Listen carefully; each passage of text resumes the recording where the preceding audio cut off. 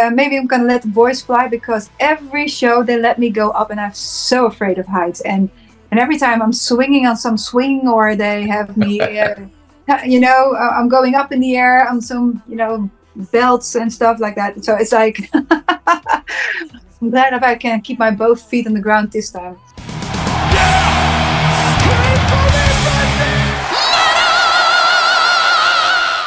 Hey everyone, welcome to the channel. My name is Belgian Jasper. If this is your first time in the channel, hit subscribe right now.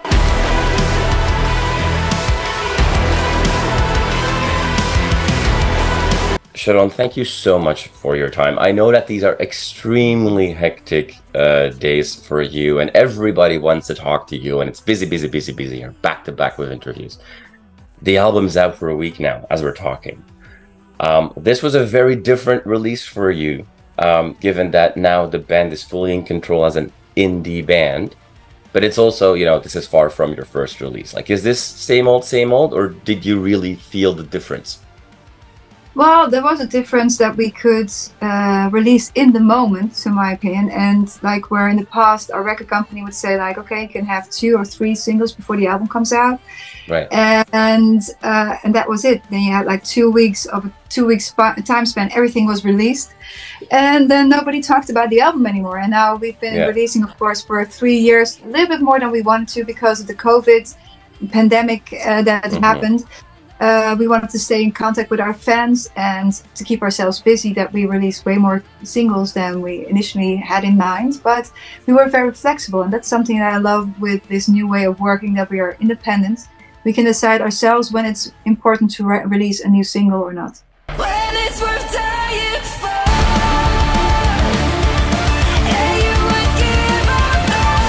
Well, I think it was also Robert who said, like, there's certain themes that we deal with. There's songs that are, commentaries on what's going on in the world, and we don't want to be delayed with that. So question I have for you, how much more do you have to then focus that you touch on an active thing in the world, but in a vague enough way so that in 10 years from now it's still a relevant song, and it doesn't feel, oh, that was a timestamp, it was about that thing, that's not happening anymore, so the song is not relevant anymore.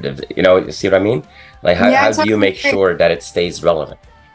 Well, I think, the whole album, I think if you would say what is the theme of the album, then there is really one that is really above all other topics, is about freedom. Is it like a cry for freedom? And I think that's something that's always needs to be fighting for, or worth fighting for, and will always happen, that there will be that the world will be changing in the future again, and different situations will occur. But I think we'll always need to keep on fighting for freedom, as we more than ever realize now, also with the Ukraine, that we never thought that a country, that Russia would ever attack a sovereign country like Ukraine. Yeah. Those things is unfortunately of all times, I guess, and all the emotions that go with that is also of all times, even with past wars.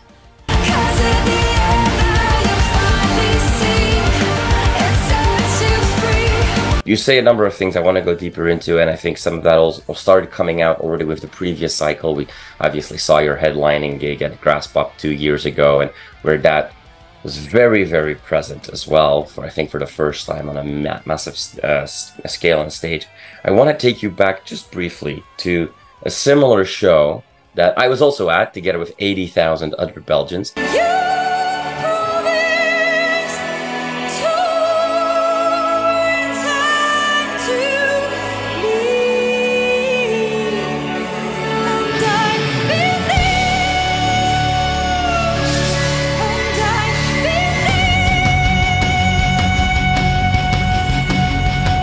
I know that wasn't the first big show you did, because there was obviously some traction in the Netherlands, but when you look back now, that show where you were on the bill with, if I remember correctly, Rammstein, Bush, Nelly Furtado, Queens of the Stone Age, and Red Hot Chili Peppers that day,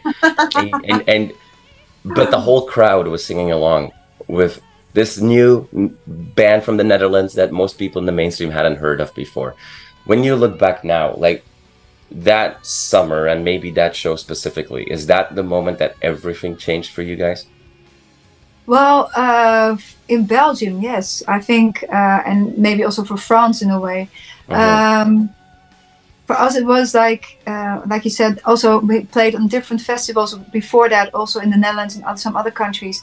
It was the whole, I think Europe discovered us then as a little bit more like a real band instead of like a one-day fly that a lot of people thought probably we would be before that. And it was really amazing. And for us, it did change that we thought, okay, this maybe this is really possible, because also us, we don't have like a history in the Netherlands that there's many bands that actually succeeded outside of the Netherlands. So the music that we're making, we can't be just focused on the Netherlands and Belgium. We need to go beyond that, and especially beyond the Netherlands. It's just too small, and especially with the niche that we're a little bit in, I guess. But I guess, a lot of people, it did appeal when it got a chance, and that was nice to see, because people also thought, because of the type of music that we were making, that was weird kind of music compared to all the other bands out there, and even the mainstream music. So for us to succeed was like a surprise to us as well. But it was the first sign, maybe one of the first signs, that we were able to do this for a longer time period than just a few years.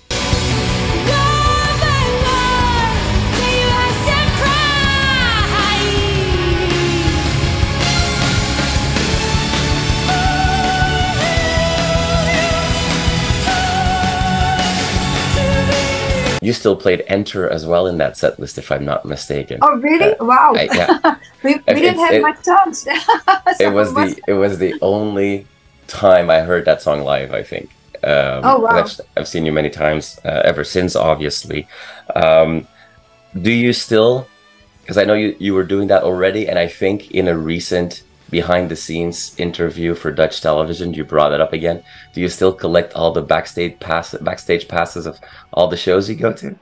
Well, no, I give them to my mom. She actually collects every newspaper and everything we are in, because she just wants to have this archive for, I don't know, her grandkids. And so I give everything nowadays to her, but I have, like, not exaggerating, this many backstage passes, and they do hang in my house like especially like an ornament.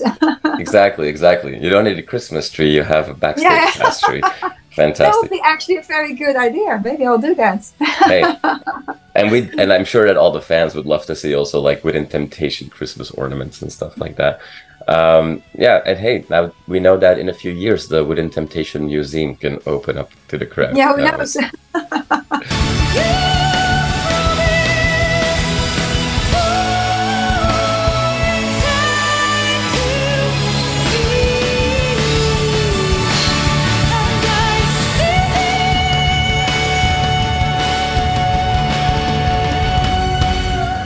I'm gonna completely fast forward again to that show that we saw you in. That was the last time I saw you play. Was you headlining?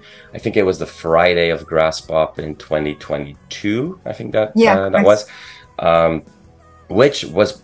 I was with that show with my friends, and we all agreed it was our favorite Within Temptation show that we'd seen. Oh wow! And it's interesting because we've all seen you evolve, and if we compare that show in 2004 in Werchter, when you guys were sometimes labeled Efteling metal, which I think is a fantastic compliment, and the show now, they're practically two different bands.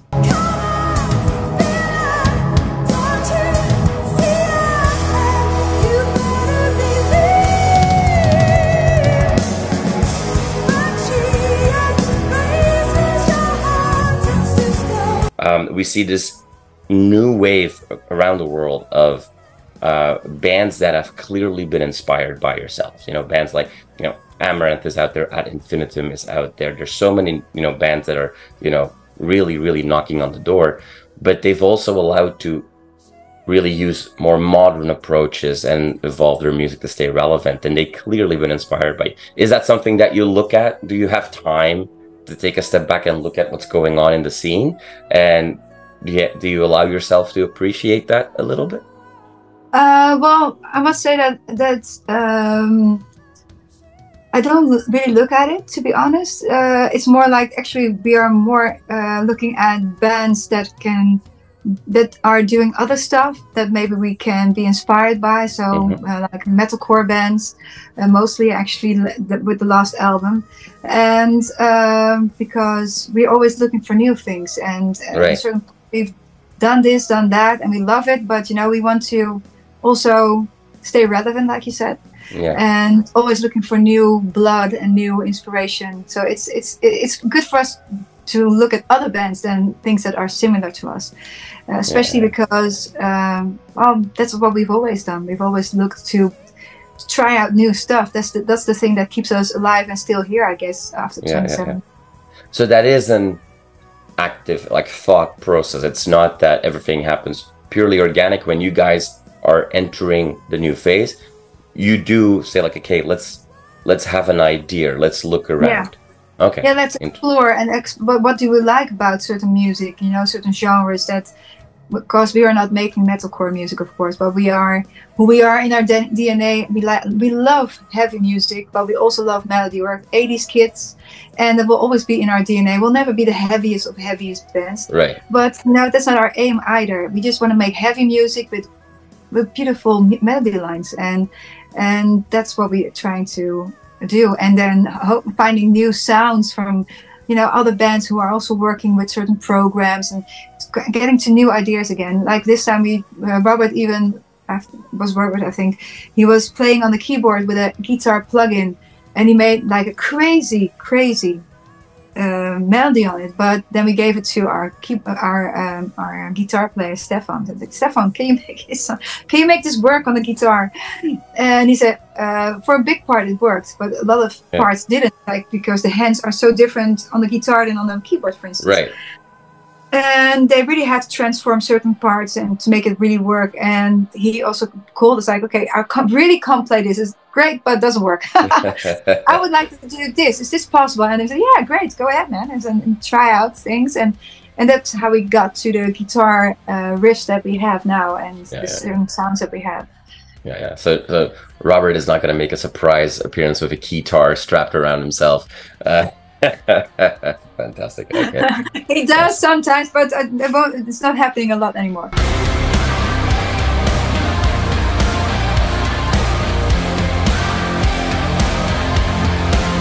You already mentioned, you know, the album deals with darker things and dark themes, and you're right. I mean, unfortunately, in a few years from now, the world is not going to be all rainbows, lollipops, and sunshine. But those are not the only themes that you address in a song like Ritual. I know that you've shared, it's been inspired by movies from Dusk Till Dawn, what have you, and it's about, you know, the leading lady taking ownership in a male-dominated world. Sounds like it's inspired by more things than just a movie. That's true. You know, if we dig a little deeper, we find more personal stories in every song. Well, the thing is, this started out as a fun track, not as a track that was very serious, but more like it was just a very sensual song. And thinking about, okay, what kind of, you know, it felt a little bit like When Invitation Goes Barry White, and but then with guitars and everything and stereos. We have the quote of the day. Anyway, very strange comparison, but it was a sensual song, and then thinking about what can you write, of course, and then thinking of like not having a lot of people that I know, or bands that I know, or artists that do that actually as a women, you know. I mean, women in metal bands. But maybe I'm not well informed, but I felt it was like a special song. I felt like it's nice to have, what if women, you know, take their own spot in that interaction with men, but then really dominate the men instead of them feel sometimes like, you know, men are physically, of course, way stronger than women are. And what if it would be turned around, if we would treat men like they treat us sometimes, like, you know, and play a little bit with a fun way, not like don't take it too seriously. I'm not bashing men, I love men, of course, and that's also what the song is about. But yes, you know, just play around with that thought. And also the video, we love Halloween, for instance, and we've always wanted to make a Halloween kind of song and maybe a video. And this was came closest to it. So it became a vampire Halloween Slayer party, to my opinion, and which I think Canada and America can really relate to. Because it's a big tradition, I think, and it's getting bigger here as well. And it's something that we always admired and we're a bit jealous of, as here from the Netherlands. Like, oh my God, it must be great to do that instead of the Santa Claus kind of stuff. And yeah, anyway, but yeah, that's what it's inspired by. And of course, we do address certain topics, again, like the soccer, you know, trainer kissing one of the players on her mouth, which was, of course, something that happened recently. It was just nice to take something that happened just recently into the video as we were working at it. So, but again, don't take it too seriously. It's not like bashing men, but it's just take it a little bit lighter, because this song is way lighter than the rest of the topics, to my personal opinion, and which feels also a little bit like the From Dusk Till Dawn kind of script, because halfway the movie and, you know, the whole storyline turns around as well, just like our album does actually. But then, of course, it's just one song, and then it goes on with heavy topics again. I won't. I won't go deeper on, like, you know, women in metal and what and that and this and that. I know that you're sick and tired of that stuff. But so now that you mentioned that you like Halloween, Halloween is Tuesday, as we're talking. Yeah, I know. And you're right. You know, I know it's becoming a bigger thing, you know, back home in Belgium and Netherlands. The dress-up holiday has always been more carnaval, or you know, slightly different, really less scary.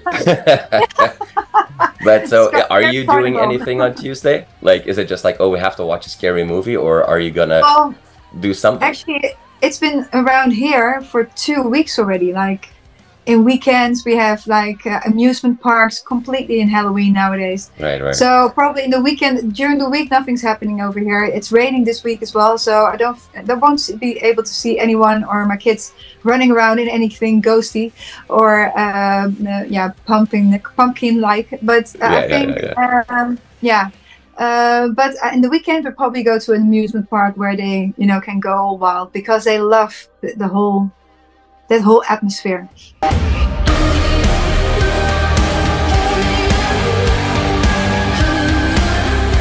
There's obviously, you know, when there's new music, there's going to be new shows, and they're going to be big, and they're going to be epic, and they're going to be crazier than we can imagine.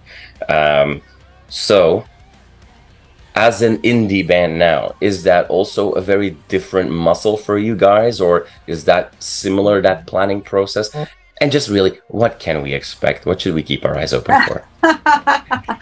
Well, of course we're gonna, that's the thing that we're gonna do after all this promotion is done, is work on all the specs that we're gonna get from all the venues, because of course the size of venues, they are different from each other, and we all have to make it fit on a basically similar kind of stage. So that's going to take a long while, and also in the meantime thinking with a whole creative team about, especially Robert's going to come up with ideas again, because it's really his child. He's done this actually on his own for many years, but then together with a team that he collected around him, you know. And, so we're going to work on that, and we're going to help him this time also, because, well, as there's not much to do, and I love to be involved in these kind of things as well. We're going to sit on that, but it's going to take it takes as much time as an album almost, because it goes months and months going back and forth. No, we're going to do this. Oh, no, it's not possible because, or we're going to do that. Yeah, we have to find the right company to do that, and work with different companies. It's a very technical thing as well, and to a certain degree. But we just want to have everything, of course, blown up again, and like you said, big and epic, like we did the last show. But it's going to be, maybe I'm going to let the boys fly, because every show they let me go up, and I'm so afraid of heights. And every time I'm swinging on some swing, or they have me, you know, I'm going up in the air on some, you know, belts and stuff like that. So it's like, I'm glad if I can keep my both feet on the ground this time.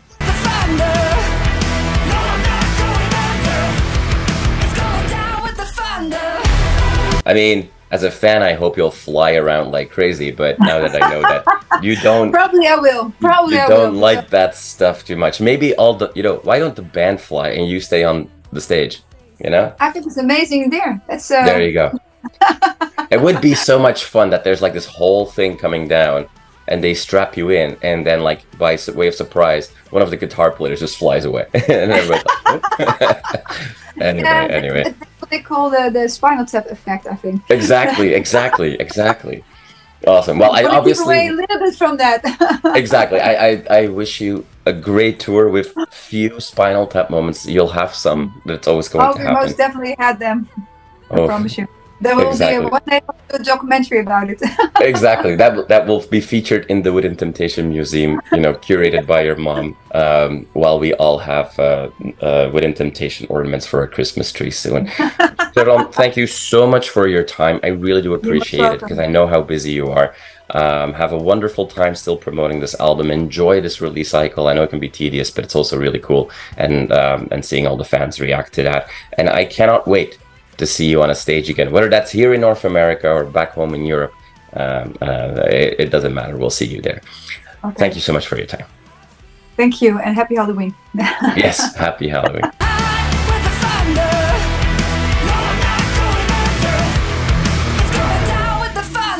You are awesome for watching this video. Click right here to see more content like it, and subscribe to the channel.